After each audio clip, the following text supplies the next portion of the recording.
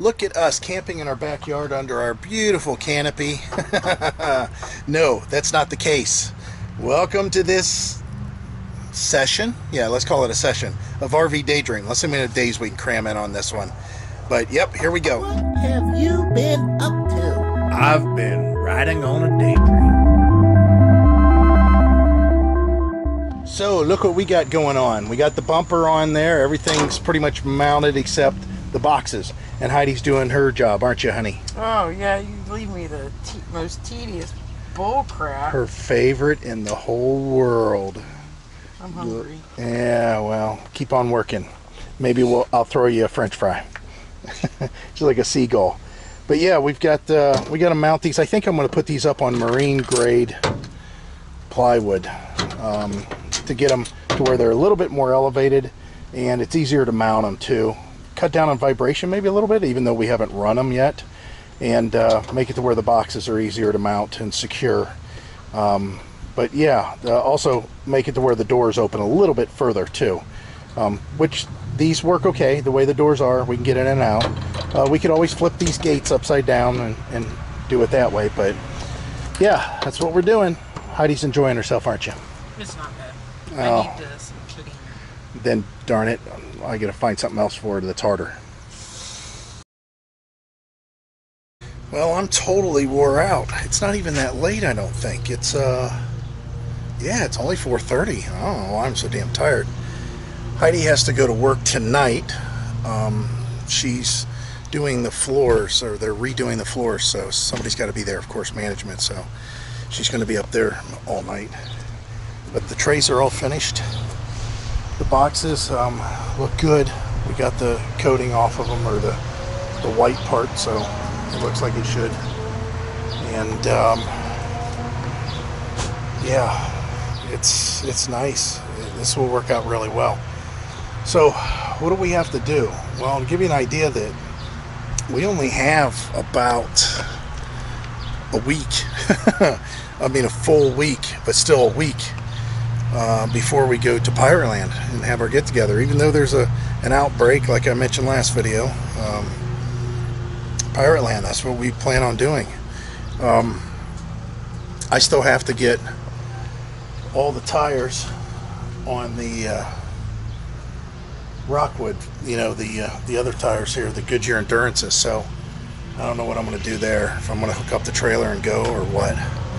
In the meantime, we have another problem that just popped out of nowhere. I was so excited because our son's finally got those Michelins on his van. He went and got an alignment, the van, everything. We just told him, I said, you know what, this thing is so ready right now, and now it's overheating. He drove to Canton and it overheated. So I told him, I said, listen, everything else is new. I can't find any specific reason why it might be overheating. Might as well buy a radiator. I said, it's the worst thing a mechanic can do is just throw parts at a problem. But the fan is pulling. I can feel the heat. The radiator, the upper radiator hose measures roughly 20 degrees hotter than the lower radiator hose. The thermostat might be sticking on it. I doubt it though. I've never had a thermostat stick closed. And not only that, but it's a high flow thermostat. Yeah, it's definitely running hot and there's no reason for it. So I told him, I said, well, you got some time. In his case, he's got an eye doctor's appointment like on July the 11th. And I don't know when you're watching this, but so he's got a week that he's got to sit here until he can go do that. So anyways, that's what we're doing. A new day with RV Daydream. What you doing? And guess what? There's still no rain, and guess what? It's still real hot. We're still in this whole line of 85 to 90 degree days. So we actually have one day we're gonna be at 95, so this will be nice. So Heidi's at work, and it's kind of interesting. They tore down the house up the street from us. It's been needed tearing down for a long time. It actually probably improve the property values around here because of that. It's really nice. I guess we have another showing maybe on Sunday. I don't remember. Heidi always keeps me up to date. But yeah, if you guys look, I don't know if you're going to see it with this wide angle, that's for sure, but you can see all those tractors and stuff over there, and bulldozers or cranes. The house is gone. The house is just a slab, which That's good. Speaking of slab, here's a slab of wood for the generator mount in the back. I want to dampen the sound just a little bit, and this will do just fine. Let me go a little bit further here. I'm trying to get it lined up with a couple of these bolts heads. That's real close right there. Yep. Okay, so generator box, tank box. Now the generator box isn't completely finished yet. I bought some hardware. I'm gonna have to do that again. I'm going to be covering this more a little bit on a video for like a generator box build or whatever. I don't know how I'm going to do that yet. I did find the fan that I want to use. I knew we had this around here somewhere. This is out of an old dehumidifier, and it pulls. I don't know how to describe that, but the direction of air goes from right to left. So I can mount it inside there. It's got to be stood off just a little bit. I'll probably build a little box around it with these scrap pieces of wood that I have here.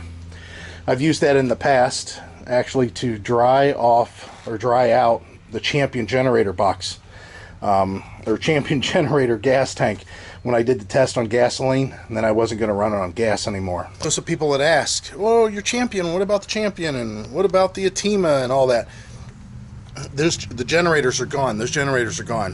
And I'm going to tell you that still, by far, for the money, that Champion dual fuel, the 3400 that I did a video on, go back and check out that video. I showed the generator. I also did another video running it on propane until it ran out, you know, one full barbecue tank. I also did a video of it running on gasoline until it ran out. That generator by far is the easiest, quickest, simplest way to go off-grid without worrying about solar or anything like that. You just have to keep gas in it, or propane, however you want to run it. By far, that's the way to go if you want to keep it cheap. Just buy the generator, mount it, put it in the back of your truck, take it out, chain it up, whatever you want to do, and use it that way. It'll run your rooftop air conditioner, one, not both. It'll run one of the rooftop air conditioners, and it will do the job. By far, it does the job. Now, that Atima that I did a video on, the Atima is a more refined generator. It has a Yamaha engine on it. It's a little bit quieter. It's a different tone. And even though it's listed as only 3,000 watts, I believe that one actually was a little bit better in the amperage department, because after I installed these micro air soft starts on both rooftop air conditioners, I don't know if you remember, I could run both of them on that Atima. I couldn't on the Champion, so that's something to think about. Oh my, look at that, the sun's going down, and so's my energy level. This one is mounted. I mean mounted. Completely mounted. A little bit on the rigged up side here, a little bit on the rigged up side here, but that's because this was free, and that's because this was a leftover from something. The exhaust, not sure yet, but you can check that out on the video that I talk about the box a little bit more. So I think I'm closing out today. My son got his van all straightened out. It was the radiator. It was basically clogged. It didn't seem like it, but you know, we kind of, thinking back on it, it made sense. If you left it at an idle with the air on, it wouldn't overheat. It would do fine. However, when you drove it and it was under a load, and then you came to a stop, it would overheat.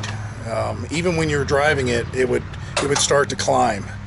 The other telltale sign, I guess, we should have known was that the lower radiator hose would collapse and the upper radiator hose would expand whenever you revved it up. So basically, the water pump was trying to push it to the radiator, and that's why the upper one was expanding, and it was trying to suck coolant from the lower hose, and that's why the radiator wasn't giving it up fast enough, and that's why it was collapsing.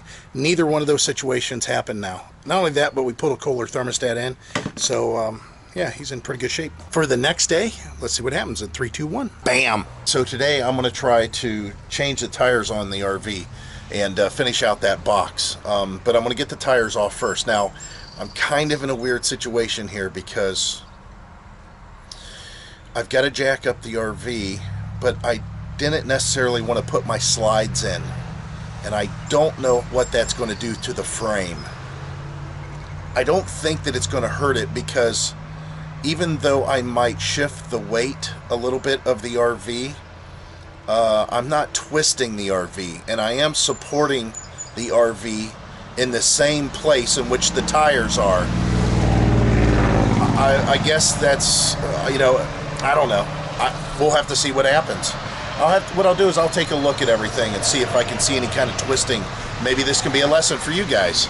But while once I get those tires off and rims off of the RV, put them in the back of the truck, throw all my new tires in the back of the truck, take them to the shop. Once I drop them off at the shop, then I'm going to come back here, because it'll take them a while, I'm sure, to change them all. And I'm going to come back here. I'm going to work on that extended gas tank box, so I can, you know, drill the holes in it, mount the stuff that I need to mount, then mount it to the generator rack.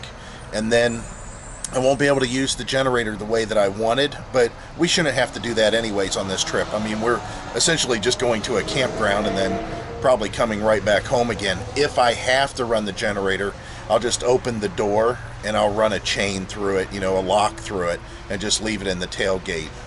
But I got to get it mounted. I got to get that box mounted, and then Heidi's got a list of stuff that we need to do. The other thing is I got to get the hitch on the truck, which that's not a big deal. And then, of course, packing. We need to get everything packed. All right, let me get to work. All right, so I have this side jacked up. I went and bought a bottle jack. I'll let you guys know that it doesn't make a difference what brand you get or anything else. You could probably get away with less of a jack. This is a 12-ton. I'm sure you get away with an 8-ton or even less, tell you the truth. But this one here was for the money, it was like $3 more than an 8-ton. It didn't weigh that much more. There was another one that was like a 20-ton, and it was much heavier. I didn't want to have to manhandle that too much. But even this one is a little heavy. But as far as the lift on this thing adjusts from 9 1/4 inches to 18 1/2 inches is the lift range. So anything that is in that realm, I'm sure will work. So again, 9 1/4, that's what this is in height when it's fully collapsed and the screw is all the way down, and it will lift up to 18 1/2. Now I'm going to tell you that I'm not real keen on how high everything is, and the slides are out. So what I'm going to do for the time being is leave the slides out so I can report to you if it works or not. I already got in the RV to bring in the awning, and nothing seemed out of whack. All the doors open and close okay, but I want to caution you about lifting your RV. I found a really solid point to lift, and that's this boxed part of the frame. Now, this isn't as strong as, of course, the frame itself, but it is a direct connect with the frame, as you can tell. Now, I probably could have got it over a little bit more that way, but it is holding. And as far as my jacking point, I used in the center here. Again, that boxed area. Your situation is going to be different. You may have leaf springs. A lot of you have probably got leaf springs. Of course, this is a torsion spring axle. Regardless, torsion spring or leaf spring, you got to be conscious of one thing, and that is you don't want to jack up on the tube any more than maybe right here in. So from here out to the tire, whatever you hook up to should be okay. I want to do the rubber arm, or the arm for the torsion, but anyways, the reason is I know that you're probably not going to be able to see this on this camera because it has such a distorted lens, but these axles have a bend to them. They both bend. That bend, and where it's bolted to the frame here, That's how your tires get in alignment. That's how they go down the road with the trailer straight, you know, keeping it straight. If you screw up and put too much bend in that by putting your jack in the middle and trying to jack it up, it's not good. That's not good at all. So limited lifting that you need to do.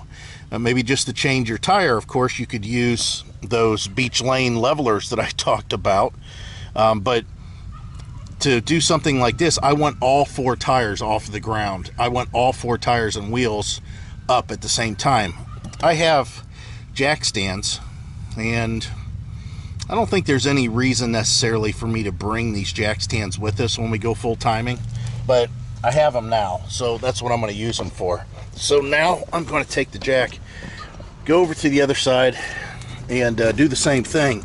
And I'll report back to you, tell you what I think about the slide, if I hear or see anything that might be a little bit questionable. But so far so good on this. So these tires and wheels are ready to come off. I'll leave them on for the time being while you jack up the other side. Last thing you want is no tires and rims you know, over here, and as I jack over there, something happens on this side that causes the jack stands to come off or something and make them fall on the drums. That would be a nightmare. So we'll leave these on for the time being, and yeah, let me move forward. I was surprised how little torque the lug nuts were on this. I'm gonna definitely have to check the torque specs. I think they're out on the tongue. I'm pretty sure. Yeah, let me look here, because it seemed like that they came off awful easy. Yeah, I don't know if I can read this. I guess it's probably faded. Yeah, it's not even on there.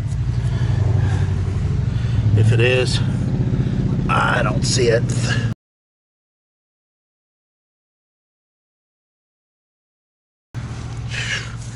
I'll have to look that up.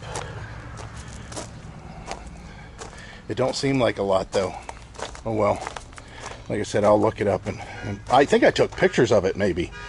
Hey, bet you they know how their phone works though, but they don't know how to get in their car without it beeping. All right, tires all loaded up. Let me go swap these babies out or drop them off at the shop, and then come back here and do some work. 98 degrees. Yeah, it just dropped to 98 degrees. It's actually was 100 degrees when I fired this thing up. And what am I talking about? You know what I'm talking about, the generator. But this is it, under load. And then of course, there's the gas tank that feeds it. We'll go see the busy end of things.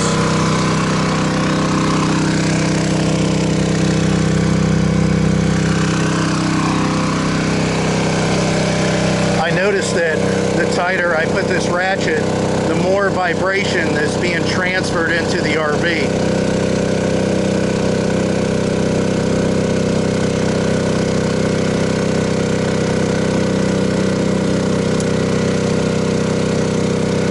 Getting pretty hot in there even with this open. I definitely need to do something there, but it's all done. Until I can figure out the ventilation for that, this will work for now. I mean, if anything, I can use this to haul the generator and not have to worry about it being in the back of the truck, and it's secured. But once the ventilation is fixed, once I get it to where it stays cool in here,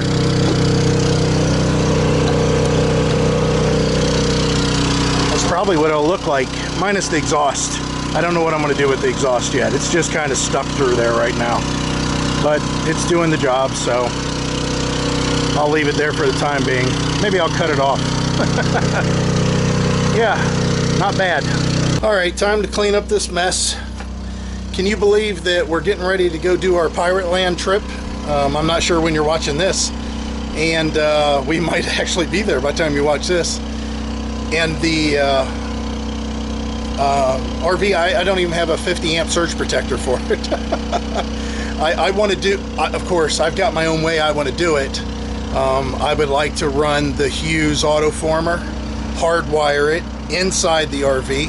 I would like to also have a hardwire surge protector inside the RV. That way I can just plug into the pole and nobody is the wiser about whatever I've got, and I don't have to worry about somebody stealing it or anything like that.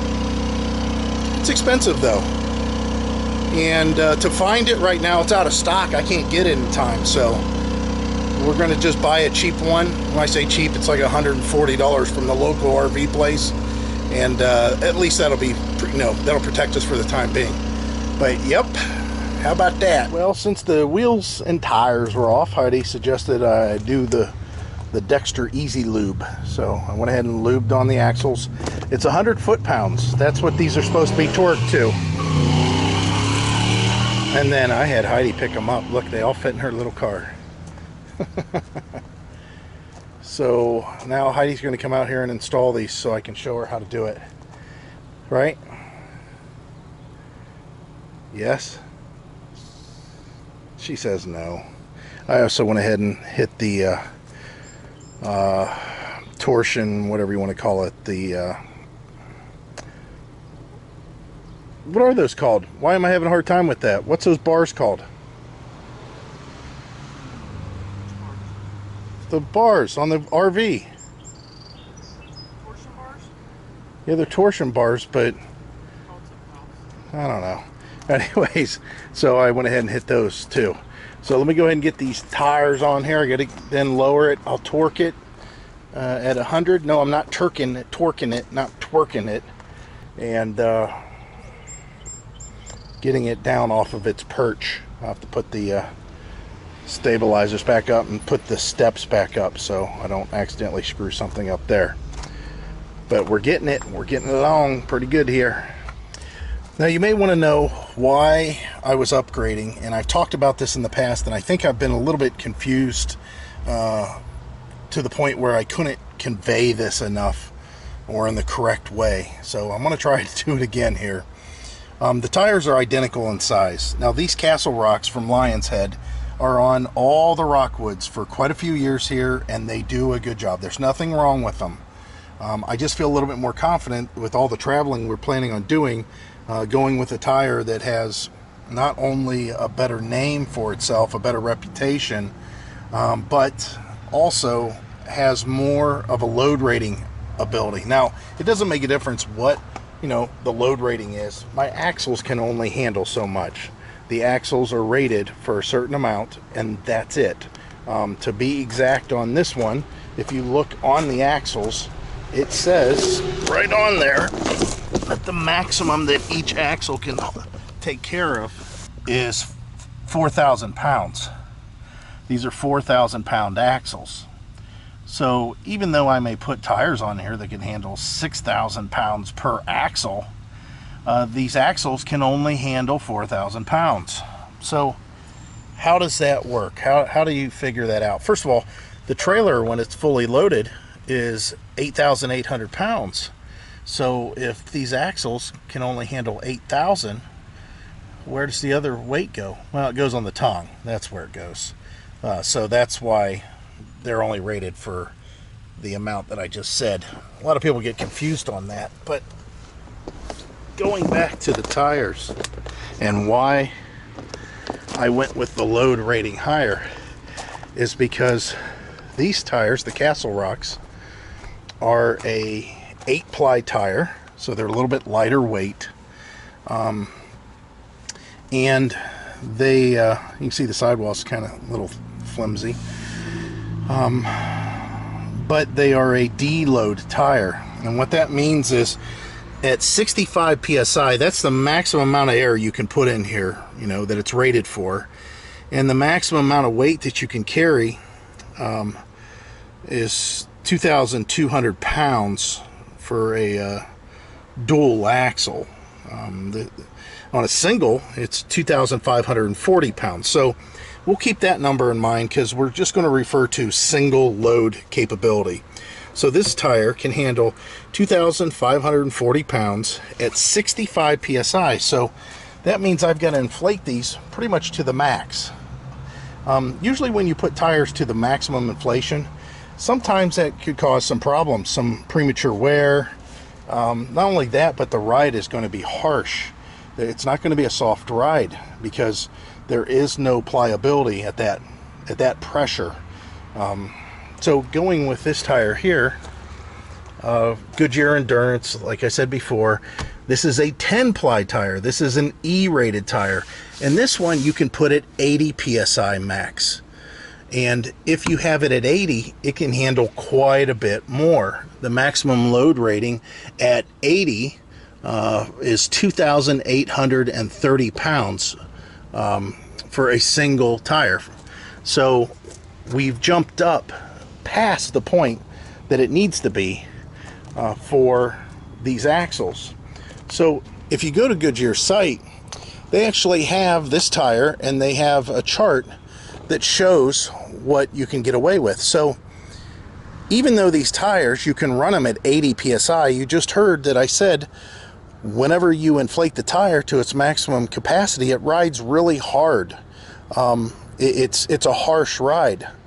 So it's nice that I have this extra heavy duty tire, if you want to put a word on it, we'll call it a heavy duty tire, and that it can handle the same amount of weight as that Castle Rock at its maximum inflation, but this one does it at 65 pounds.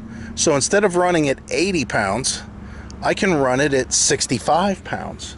So I have a higher rated tire that will actually ride softer if it's carrying the same load at the same PSI as the Castle Rock tire. So that's what I did with the Terry camper. It improved my ride. It gave me a bigger footprint with the tire on the road. You know, whenever you deflate the tire to the level that you want it, it'll put the footprint fatter on the road. You know, you should always check your tires and make sure that you're not running overinflated or underinflated. But it's nice to know that those tires can carry this load easily and not be stressed. Matter of fact, not even be at maximum inflation. So that's why we're doing it. Hopefully that made sense. Well, the sun's gone down and oh, we still got to take down the canopy. We're finding all kinds of crap that we are needing to be doing, but the most important thing is, for right now, the tires are done. They're pretty unassuming, and actually, you know, they have less tread. They have less tread, when you put your finger in them, than those Castle Rock does, so I don't know what that means. But I went ahead and put them to 55 pounds, so that's plenty, and that is over 2,300 pounds, I think it is, for each tire. So basically 4,600, and that's cold PSI, obviously. So I think we're closing this out because we need to tie our next little thing together with us going to RVDaydream. Ain't that right? Oh, you found the box of stuff. Oh, there's an antenna. See, something else I got to do. I love it. There should be a big washer in here. We're slowly getting the truck back to the way it was. For you guys that are down in Pirate Land, we'll meet up. If you guys have a 2016, 17, 18, 19, 20, F-150, F-250, these might be something that might be down there. Yeah, there should be a washer. Uh-oh. So it ain't getting mounted because there ain't no washer. It's got to be in a bag or something. Okay, so we're closing out. Tell everybody goodbye, Hattie. Bye. As always, guys, we hope to see you out there. Bye.